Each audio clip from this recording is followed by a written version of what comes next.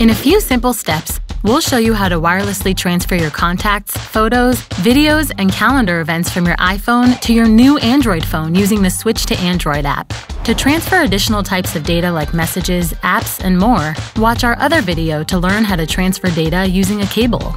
Before setting up your device and transferring your data, here are some important things to know. We recommend that both your iPhone and new Android phone are fully charged or connected to power. Make sure both phones can connect to Wi-Fi during the setup process. And don't worry, your data is secure during and after the transfer process with Android's powerful and always-on protection.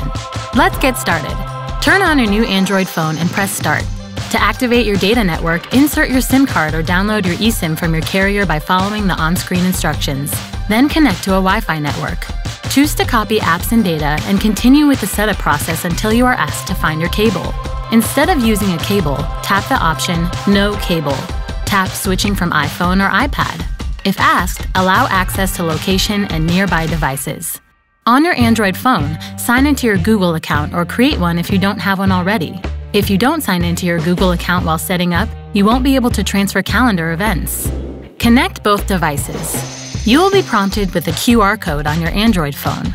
Use your iPhone's camera to scan the QR code and download the Switch to Android app from the App Store. Once downloaded, open the app, agree to the terms of service, and press Copy Data. With the Switch to Android app open on your iPhone, scan the QR code and allow both phones to connect by tapping Join. Allow the app to access your data to prepare for data transfer. Select your data. Choose what you want to copy to your new Android phone. Transfer. To begin the transfer, tap Continue. We recommend that you keep both phones close together while your data is transferring. Depending on how much data your phone has, this transfer could take over an hour or a few minutes. Once your data has finished copying over, turn off iMessage on your iPhone so you don't miss out on messages. To do this, follow the on-screen instructions and turn off iMessage. You may have photos and videos in iCloud. Since iCloud data does not copy over, you will need to request your data from your iCloud account. The Switch to Android app will guide you through steps on how to get this data so that it's available on your new Android device. Now you know how to transfer your data to your new Android phone. To learn more about switching from iPhone to Android, visit android.com/switch to Android.